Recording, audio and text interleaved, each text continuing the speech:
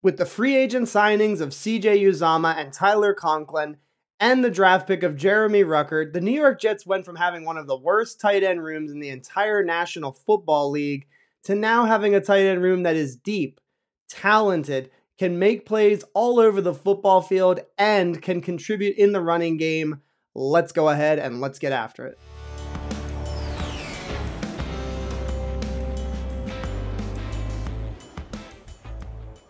What's going on, Jets fans? My name is John and welcome to Jets Today. Before I get into the video, if I could get you to please jet up that like button, and if you're new here and you enjoy the content, please consider subscribing to the channel. I want to let you know that in my last video upload, over 50% of the people that watched it are not subscribed to Jets Today, and I urge you this very moment, go ahead and hit that subscribe button. Not only does it help to grow the channel, it allows me to continue creating awesome New York Jets content for you. Going into free agency, I had my eyes kind of set on a couple of tight ends, and one of them that I didn't really pay enough attention to was CJ Uzomah. This is the tight end that's coming from the Cincinnati Bengals, who just represented the AFC in the Super Bowl. And CJ Uzomah was a big part of their offense in Cincinnati. They used him in so many cool ways. They moved him all over the formation. He lined up in the backfield. He lined up as an inline tight end about 67% of the snaps. And he also played out wide. He played in the slot. This is a chess piece of a tight end, and he is a very, very solid blocker as well. This is not one of those scenarios where you're getting a weapon like a Gesicki for the Miami Dolphins. No knock on him because he's very, very good receiver. But CJ Uzomah is a complete package. He is going to be able to contribute in the run blocking, in the pass blocking, and also to be able to do some damage in the passing game. And when you think back to the 2021 season, we had nobody like this on our offense. And I mean that. We had nobody like this on our offense. So CJ Uzomah brings some different to the New York Jets. Give Zach Wilson a really solid red zone threat. This is a guy with solid hands and really good at contested catches. So we're getting a big guy. We're getting a guy that can really create after the catch too. That's another thing that's really, really strong with CJ Uzomah and his game. He can get the ball in his hands and he can actually make people miss. And so yards after the catch are a big part of this scheme that we run with Mike LaFleur. So when you land a guy like CJ Uzomah, who is, according to the stats from last year, only an inline tight end about 67% of the time, you might say to yourself, okay, well, what about that other 30-ish% of the time? Who's going to do the blocking there? The clear and easy answer is going to be Tyler Conklin, the free agent tight end from the Minnesota Vikings. This was actually the tight end that I predicted that we would sign before free agency began, and I absolutely love him as a fit for this offense. We talked about the versatility that CJ Uzomah brings and that he can line up kind of everywhere on the football field, and Tyler Conklin is kind of the opposite of that. He is the opposite of CJ Uzomah, and for that reason, it's a positive because they play with each other perfectly. These are guys that you can put on the football field at the same time, and they don't even necessarily have to be inline tight ends. They can have Tyler Conklin be inline. They can flex CJ Uzomah out to wide receiver or tight end.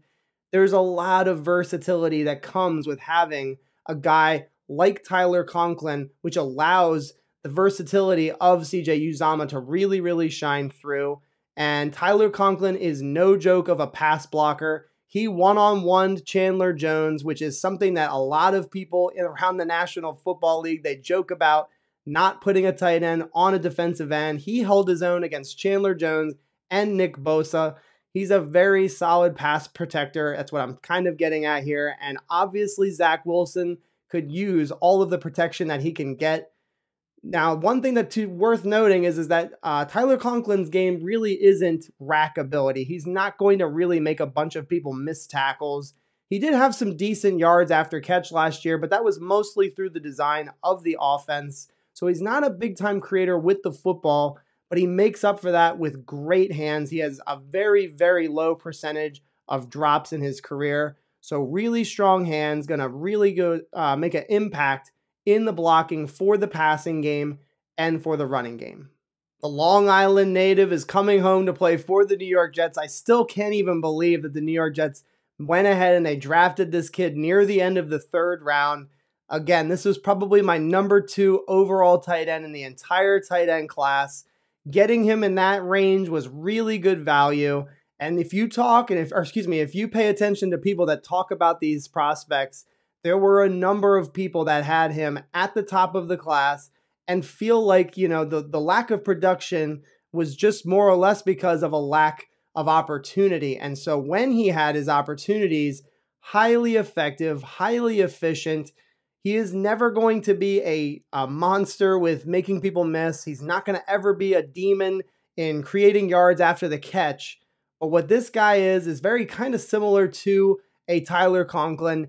He is going to be an inline blocking tight end and is going to be a really, really strong threat in the red zone for a really long time. That is my belief when I talk about Jeremy Ruckert. He is not a one-dimensional tight end. He's going to be able to do his job in the blocking game, help the running game get going, and then be able to play off of that play action game. He's going to need to work a little bit more on being able to get himself open in man coverage. There's a little bit of a deficiency and a weakness for him right now. But again, you take a look at all of the measurables, the opportunities. When they called his number, he made plays, and they were big plays in a lot of cases.